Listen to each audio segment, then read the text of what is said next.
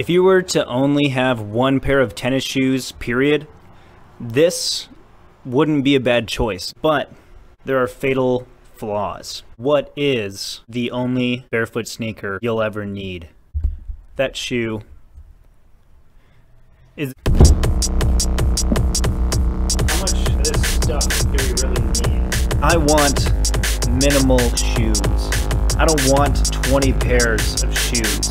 I want to tread lightly with the ability to do what I need to do. I'm going to go through the only 3 pairs of footwear that you'll need. Boots, sandals, and everyday shoes. If you were to only have one pair of tennis shoes, period, this wouldn't be a bad choice necessarily.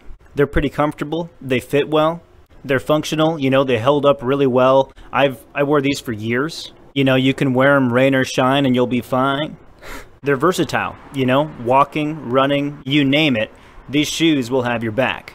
They're pretty neutral and they look fine enough, you know. They kind of go with everything. You know, you can wear them with pants, you can wear them with shorts, and it'll work. You know, that's checking most of the boxes. But there are some major problems. The most important of which is that they're not good for your feet. The toe box, it's too small.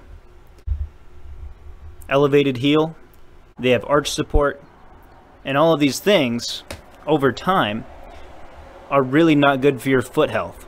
In addition to that, you know, it's a little bit heavier than it could be, and at the end of a long day, you're still looking forward to throwing these things off. But it is possible to find a shoe, the shoe that if you were to only have one pair of sneakers, one pair of tennis shoes, period, they check all the boxes. Now, I've tried a lot of different shoes, and a lot of them are great in different ways, but almost all of them fail to check every box. First off, we've got shoes that, you know, might not check every box anyway, but can't even be considered because they're not good for your feet. Like these New Balances, like these Reeboks. You know, I liked these at one time, but not gonna happen. You need to get some really healthy, functional, versatile kind of shoes like these Vibrams that are just simply not stylistically neutral at all. They do not look good with everything.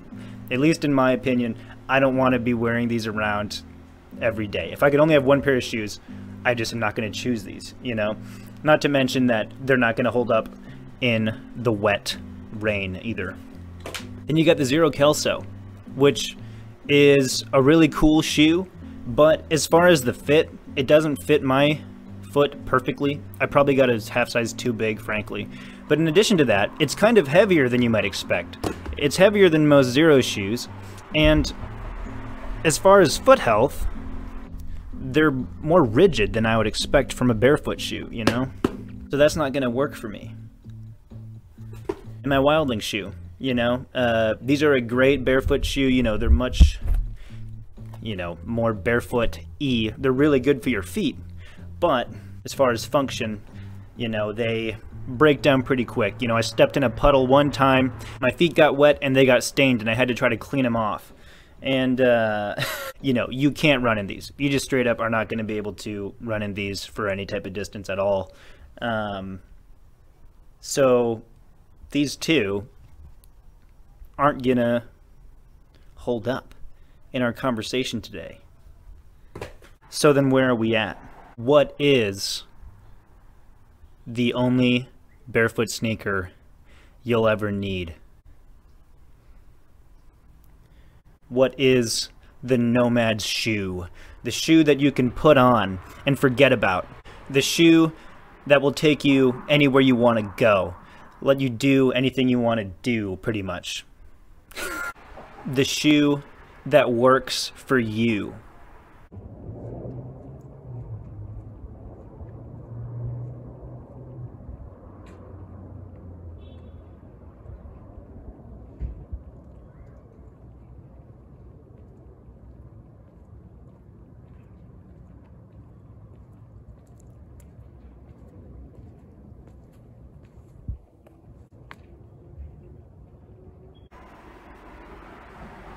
The Zero Prio.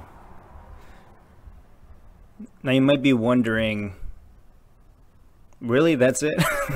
It's just the standard Zero shoe? Yes, it is. I got the Prio a few weeks ago, and ever since, I have been excited to put them on whenever I go somewhere. If I'm not wearing sandals, I'm wearing the Prio. It is super light. It is super barefoot. You know, I took out the insole. It is super comfortable. I've worn it out on a walk in the rain. My feet didn't get wet. I've ran in them. I've worn them with lots of different outfits. I traveled in them. I wore them all day. These shoes are just the bomb. They work. They do everything I want them to do. And I actually like how they look.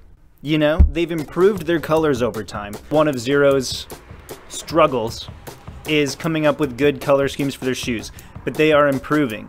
I really like this color scheme. It works for me, you know. I've mostly had kind of lighter colored shoes, but I kind of like having the black and white one for this round. Not only that, they've just released the suede versions. There's also black on black.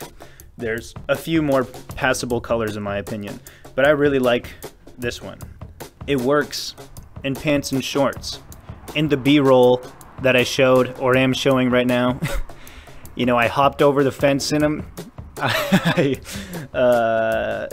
Yeah, I don't know. There isn't that much more to say about it. I already spoke about the things that a shoe needs to do, and it does everything that I need it to do. I love this shoe, and I will continue to get Zero Prio shoes as long as they make them. It's simple, it's functional, and if you are going to have one pair of shoes, this is the pair to get. Everyday sneakers at least. Now, the Zero Prio. That's great. But we still got to talk about the only pair of sandals you need to have and the only pair of boots you ever need to have. So come back for that. But for now, I love the Prio. Try them out. They're only like 90 bucks. Subscribe to the channel, like the video for more stuff like this. I love you. Kind of. I bet I would if I met you.